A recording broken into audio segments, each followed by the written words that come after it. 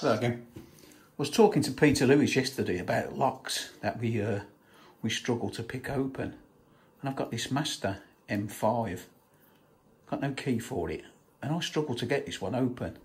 And I know a lot of people pick Masters really quickly, and they're supposed to be one of the easiest locks to open, but this one I'm struggling with. So I thought I'd have another go. I've had a few goes at getting it open on camera, and to be honest, half the time I can't get it open. So I thought, after chatting with Peter yesterday, I'd have another go. So right, let's see if we can get it open while the camera's rolling. I don't know what it is with this lock.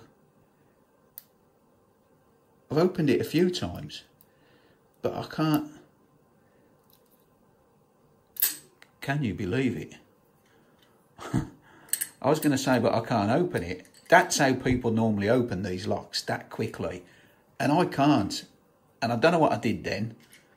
And Peter Lewis, if you're watching this, you'll be laughing your head off now, because we was only saying yesterday how one of these days I'll catch it on camera.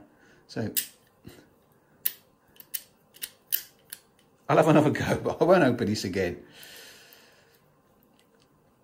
Anyway, the other thing I wanted to show you was this wooden board I've got in the background.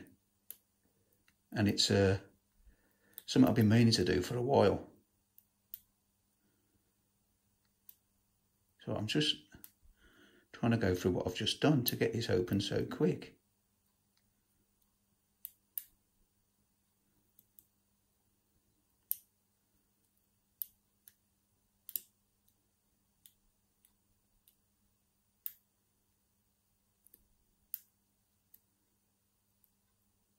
Now, I'll leave it for now. Anyway, like I say, I struggle to get that open. Even though I've just opened it really quick, I still struggle to get it open.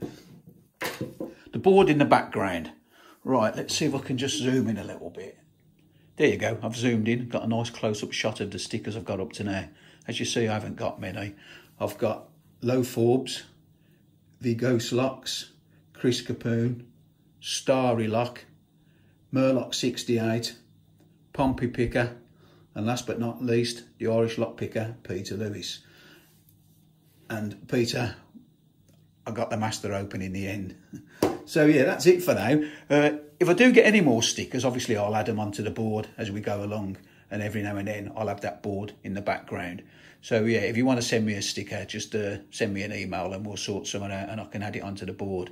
That's it for now anyway. As always, thanks for watching, and I'll see you again next time. Try a bit.